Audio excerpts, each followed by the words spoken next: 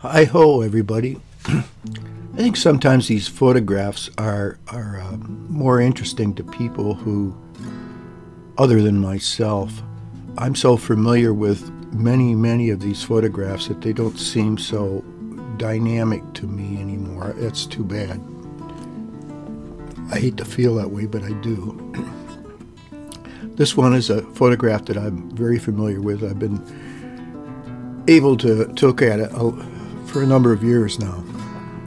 This, of course, is Foster Boathouse, which was down below. It was on the west side of the river, down below the what is now the Vermilion River Bridge. The Vermilion River Bridge would be the existing bridge today, would be here on the right.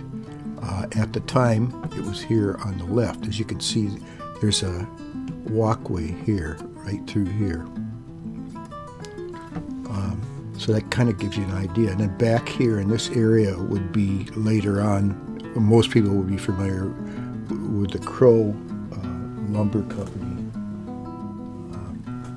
Was built. Originally it was the Freeze Lumber Company. But in any case, that's where the lumber yard was.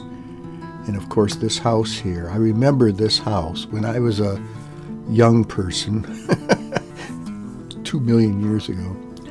When I was a young person, this, as I remember, was some sort of duplex. It may not be in this particular photograph. Maybe a one-family home, and I don't know who might have lived there. Maybe Fosters lived there at the time. And I doubt if they lived in the boathouse here.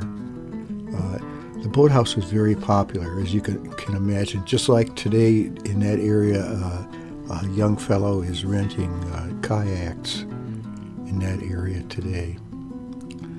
And it was before motor-powered boats, so what he was renting here is canoes and rowboats. Very nice business he had going.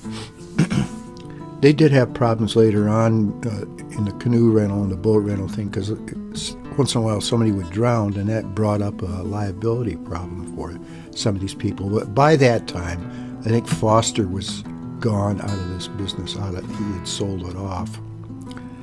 As you can see, he sold other things. He had coffee and sandwiches, ice cream, soft drinks, cigars, tobacco, candy. So it was kind of a nice business.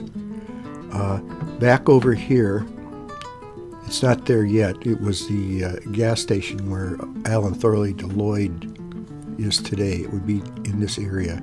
That barn up there was closer to Sandusky Street. But the gas station, that Hayes gas station, and then what is Alan Thorley Deloyd today, was right here.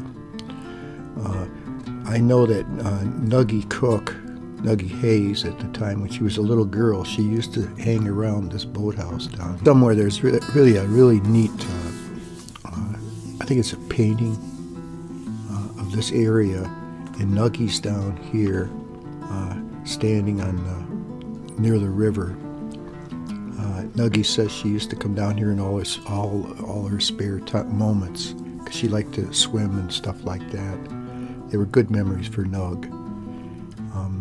I don't think that Nuggie ever lived in this house here. I don't think the Hayes family was in Vermilion when this photograph was taken. This photo was probably taken around, I'm thinking around 1920, because there's no motors on any of these boats. But Vermilion is a nice, peaceful place, a good place to be in the summertime. And this is really a great photograph.